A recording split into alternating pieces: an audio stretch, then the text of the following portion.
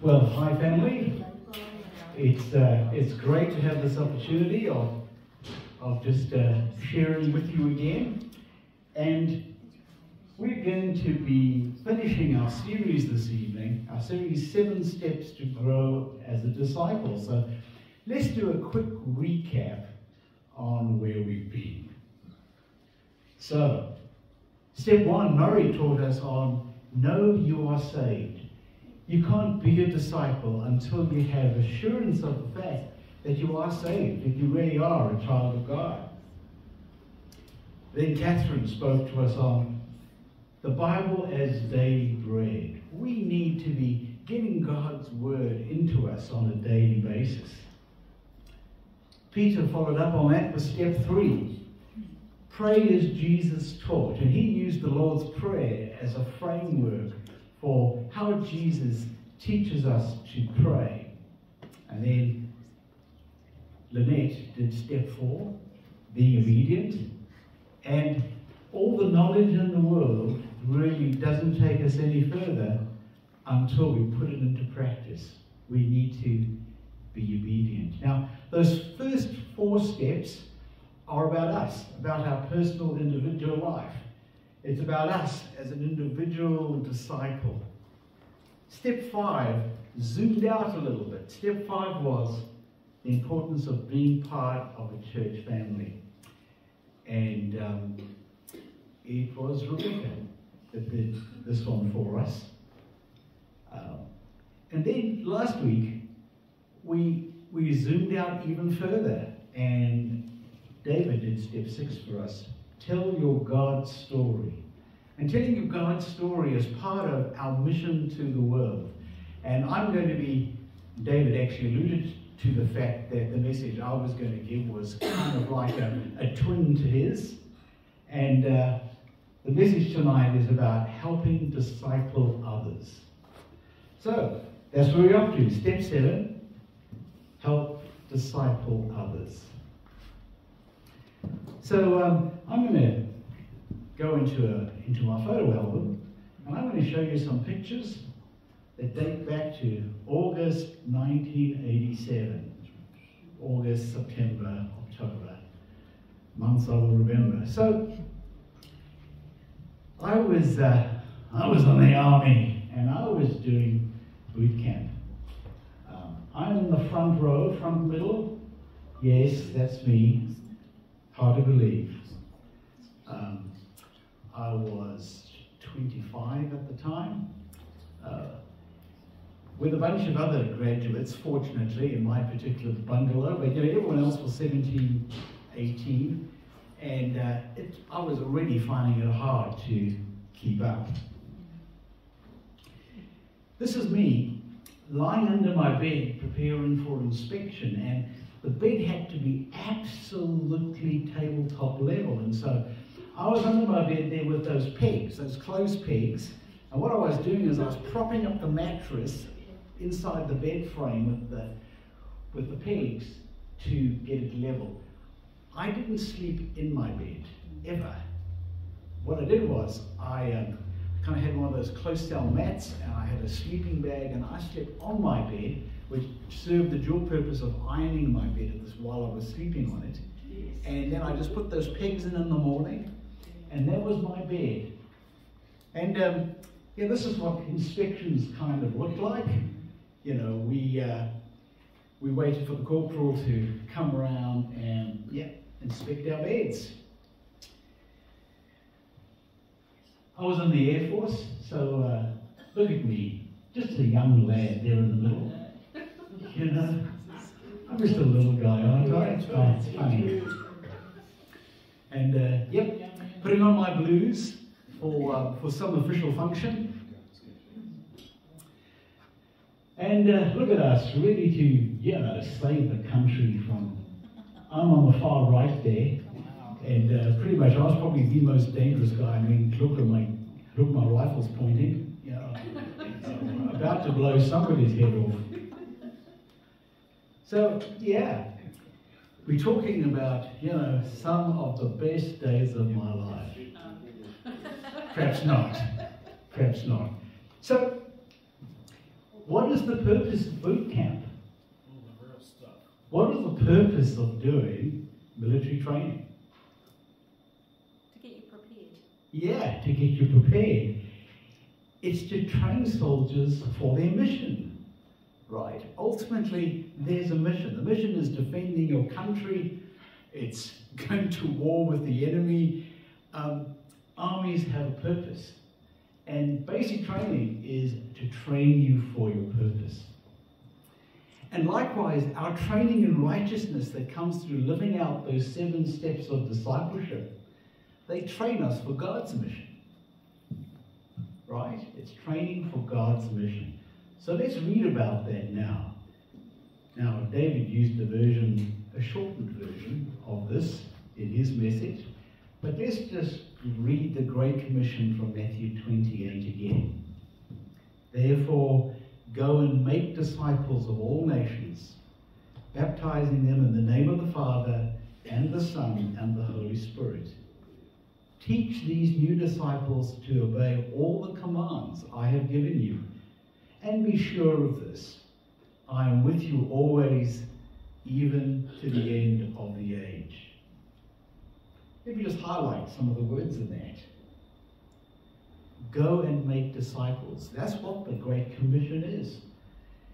It's not to, as David said, stand on street corners and yell and scream at people. It's to make disciples. And then look at the next line that I've highlighted in yellow there. Teach these new disciples to obey all the commands I have given you. How many commands did Jesus give us? Heaps. Lots. Basically, making disciples takes time. Making disciples means there needs to be a relationship because you need time to download stuff.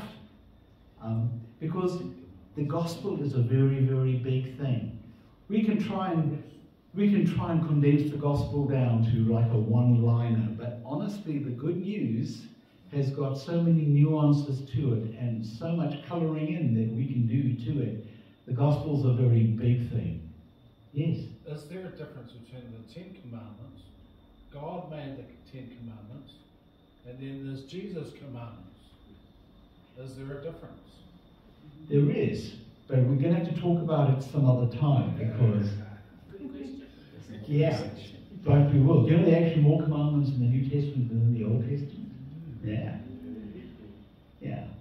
About 663 in the Old and over 800 in the New. So, all right, so basically what we need to do is, let's take the next step. We're supposed to go into the world and make disciples. So, what is a disciple? What would you say a disciple is? Thoughts? A follower. A follower of Jesus. That's a very good answer. Are we going to just rest with that? A student. That's good. Imitator. An imitator. Nice. An apprentice. An apprentice. Oh, that's very good. I'm going to share a verse with you that I think it's a very short little verse, but I think it has got all the important ingredients of a disciple in it. Are you ready for it? Oh, here we go. Matthew 4, verse 19. And Jesus called out to them, "Come, follow me, and I will show you how to fish for people." Now, there's actually 3 elements to this. It just looks like there's 2 at first glance, but actually there's 3. There is follow, and then some older versions say, "I will make you fishers of men," right? And actually in the original Greek, the sense of "I will change you, I will make you," is actually very evident in the original Greek language, but it's still here. I will show you, I will make you into a fisher of people. In other words, you're going to follow, you're going to be changed, and you're going to have a mission. And so, those 3 parts are all here. And all the way through the New Testament, we see all 3 of those things. Discipleship is about following Jesus. It's about being changed by Jesus through His Holy Spirit. And it's about being committed to the mission of Christ and becoming fishers of people. So based on these three parts, here's a definition of being a disciple that I really like. A disciple is following Jesus, being changed by Jesus, and committed to the mission of Jesus. That's what a disciple is. And if you're not doing one of those three elements, you're not behaving like a disciple. If this definition is a good one, then I never graduate from being a disciple, right? Being a disciple is a lifelong commitment. And so while I have the responsibility to disciple others, I always remain in need of being discipled myself. And you know the story of Peter and Paul in the book of Acts, is that problem? The speaker.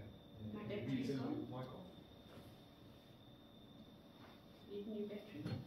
I think I'm back, right? Am I? Yeah. Sorry about that. I should have noticed your concerned expression earlier. You know, I was like, Bruce is really putting me off. I'm trying to ignore him.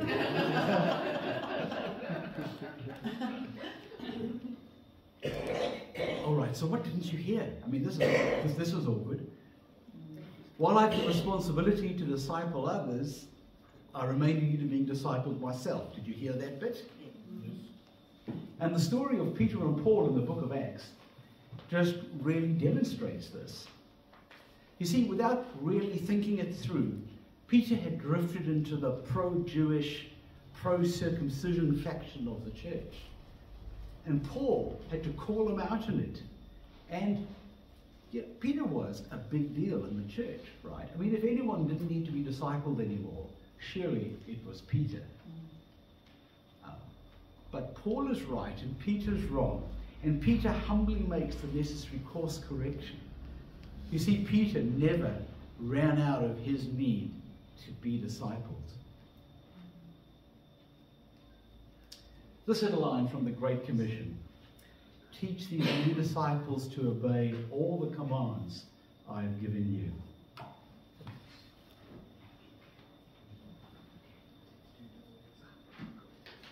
I'm actually fine. I just turned the microphone off. You keep turning it off. Accidentally, I must have turned the microphone off. Okay. It's fine. So, thanks for all your concern.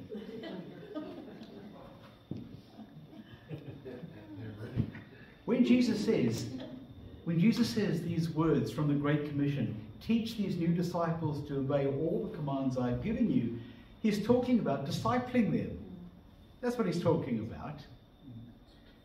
Now, when we think of discipling someone, we often think of some formal arrangement where a person doing the discipling is a kind of spiritual mentor, and the person being discipled is the learner. And there's a place for that. We can accelerate the growth of young Christians by teaching them the essential building blocks of the faith early. We can create kind of a greenhouse environment for them to really develop quickly. And every Christian does benefit from instruction in the basics of the faith. And you know, the Alpha course was begun as a discipleship course to do exactly that. That's what Alpha began as, a discipleship course. But not everyone can be a teacher. Not everyone can be a formal mentor. So does that mean that discipling is only for the few gifted teachers? That's right, the answer is no. The answer is, of course, not. The Great Commission was given to everybody, and every Christian has a role in making disciples. We're not made disciples by going on a course. We are made disciples when we behave like disciples. When we are following Jesus, it's kind of a head thing. When we are being changed, when our heart is being changed. And when we are being on mission, when our hands are being put to use in the mission. Being a disciple is a head, heart, and hand thing. You know, going on a course has been valuable for me, but let me tell you what's been more valuable. Having someone say to me, let's pray about that, when I've forgotten to pray. And I kind of go, oh yeah, That's what Jesus wants me to do. And when someone has upset me, having someone else, someone wise, give me an alternative explanation of events that helps me believe the best about the person who upset me. So I'm not so upset anymore. And I kind of go, that's Jesus, right? Jesus believes the best about people. You've just helped me be more like Jesus. When someone is just so amazingly generous with their money or their time, and I recognize that they are being like Jesus and I should do more. I should do more myself. When Lynette's troubles began some years ago, and we even wondered if she would live, a friend came over and showed compassion to me just by being with me and crying with me. And I recognized that he was being like Jesus, and I was challenged to show more compassion myself. And when people have encouraged me and said, I appreciate this about you, they've confirmed my giftings from God and helped me grow in them. And that's discipleship. All these people have helped disciple me. Is that true of your life too? Which brings me to my next point, which is that church family disciples each other. You know, there are over 50 one another passages in the New Testament, and we're going to go through each one tonight. No, we're not. But these one another passages speak of our duty of care for each other's welfare. Let me name a few, even if I don't go through all 50. We're called to love one another. We're called to be devoted to one another. We're told to build one another up. We're told to admonish one another. What does the word admonish mean? Correct. Correct, yeah. It's like, you're actually wrong here. You need to get right, right? We need to speak the truth in love. It says we need to speak to each other with psalms, hymns, and spiritual songs. We need to speak scripture to each other. We need to teach one another, encourage one another, exhort one another. What does the word exhort mean? You're at the gym and you have to do 50 push-ups and you've got to 47, and the gym instructor's going, just 3 more, 48, 49, 50, yeah, you did it. That's exhorting. We just stir one another up to love and good works. We need to employ the gifts that God has given us for the benefit of one another.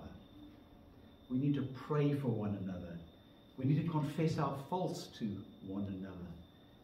Church family disciples each other. Church family disciples each other. So, I think it's all summed up in this verse from Romans 12, verse 5. So it is with Christ's body. We are many parts of one body, and we all belong to each other. We belong to each other.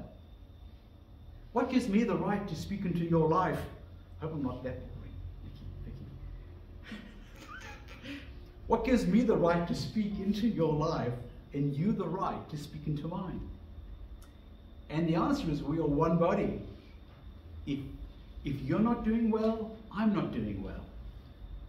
If I'm hurting and if you don't take care of me, the whole body is going to end up lame and dysfunctional.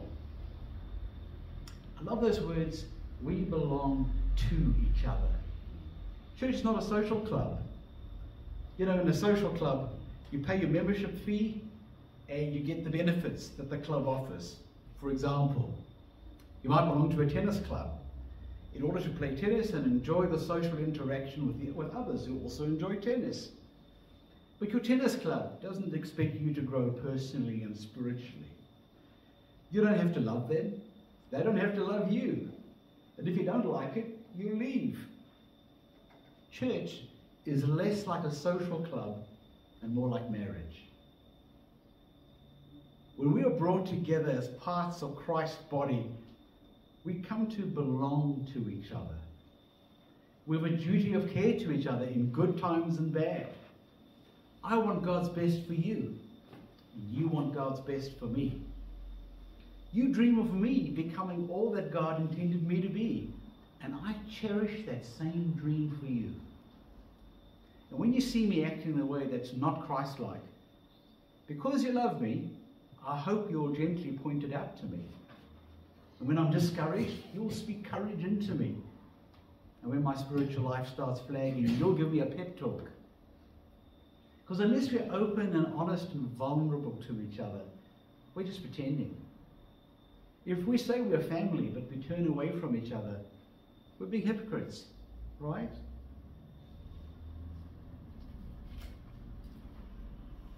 Our church constitution says the Church of 1 to 6 seeks to be a redemptive family. And all that really means is that we want everyone who's already here and those we're still going to invite to take steps closer and closer to Jesus. And that's why we make time in our service to eat together, to get to know each other, to pray together.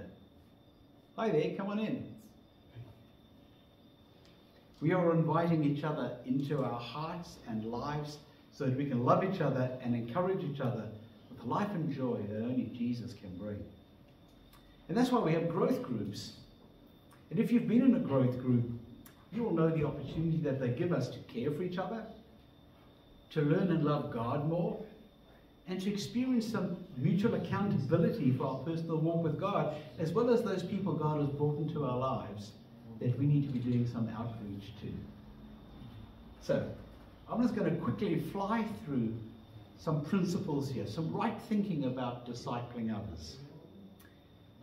And because God may from time to time bring all sorts of people across our paths that he invites us to be part of their spiritual journey too. So whether the context is here, church at 1 to 6, or whether it's your neighbor or someone at work, here are some basic principles for helping disciple someone else.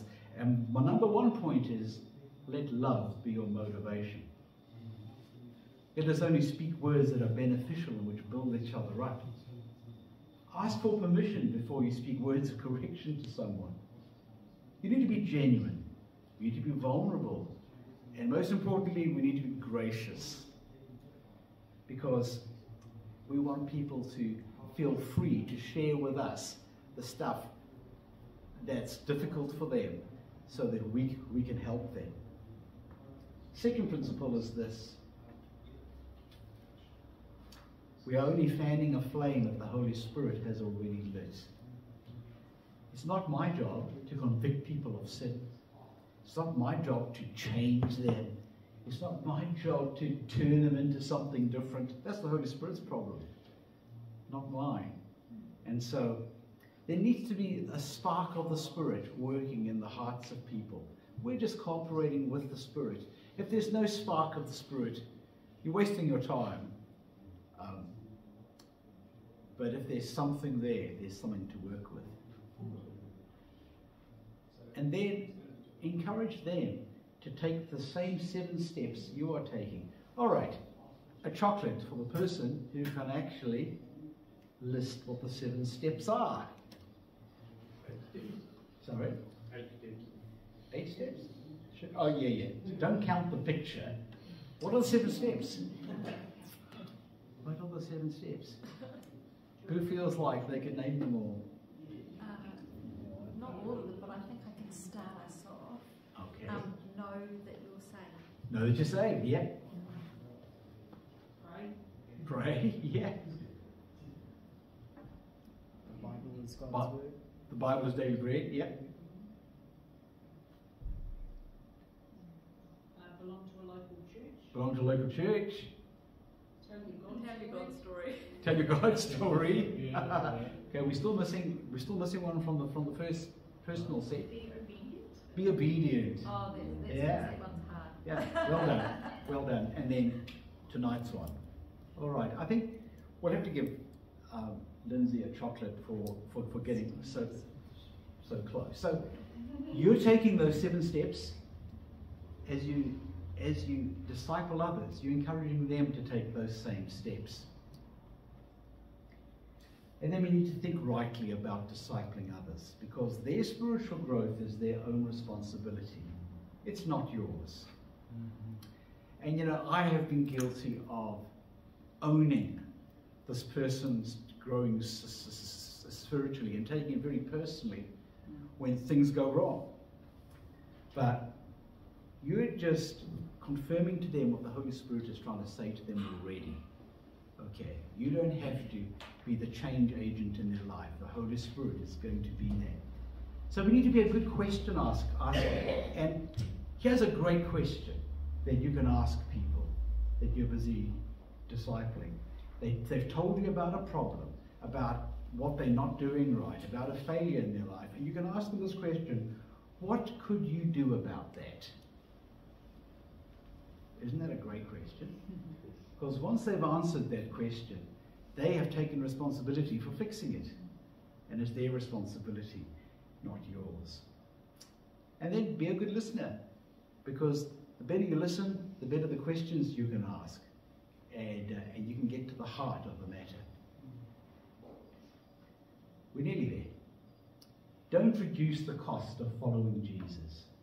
You see, it's really tempting to try and make following Jesus sound not too hard, or to make it easier than Jesus makes it. So there's the story in the Bible of this rich young ruler, this guy who's obeyed all the commands and stuff, but he wants to know what he must do to be saved. And Jesus says to him, look, sell all of your riches and give it to the poor, and then come and follow me. That's all it's going to take. And the guy leaves, sad, because he's not about to, cash in his shares and bonds and bank accounts and stuff. And when I read that story, I sometimes think, gosh, Jesus, you made it so tough for him. You made it so hard. I mean, couldn't you have just made it just a little bit easier, lowered the bar a little bit? I mean, anyone else felt like that reading that story? But here's the thing. Jesus didn't ask the rich young ruler to do anything that he hadn't already asked Peter and James and John. He'd asked them to leave everything and follow him too. Now, Peter's fishing boat was worth as much to Peter as the rich young ruler's riches, right? It was his whole livelihood. But he asked Peter to leave all of that behind and follow him too. So Jesus was asking no more of the rich young ruler than he asked of his fishermen and his tax collector friends. The cost of following Jesus is you've got to die to self, you've got to take up your cross, and you've got to follow Jesus. That is the cost of discipleship. And we sometimes want to make it sound like it's easier at the beginning so people don't get scared off. But the reality is they need to know what the cost is, and the Holy Spirit is convicting them of the truth of that too. Share your relationships with others. If you've got someone in your life that you're trying to lead to Jesus, don't do it alone. Get other relationships around you. Bring them to church. Introduce them to us. Get some help from the rest of us, because the more people that are feeding into this person's life, the faster their spiritual growth is going to be. I have no idea why that's black. Maybe because I pushed a black, didn't I? There we go. All right, there we go. Dealing with disappointment. How do you think Jesus felt about Judas? How do you think Jesus felt about Peter? And then Paul. Here's a little line. Here's a little line from Paul. This is from 2 Timothy chapter 4. For Demas, in love with this present world, has deserted me and gone to Thessalonica. Crescens has gone to Galatia. Titus to Dalmatia. Luke alone is with me. A little bit further on, he says, Alexander the coppersmith did me great harm, and the Lord will repay him according to his deeds. Paul is feeling a bit disappointed in people in this particular passage.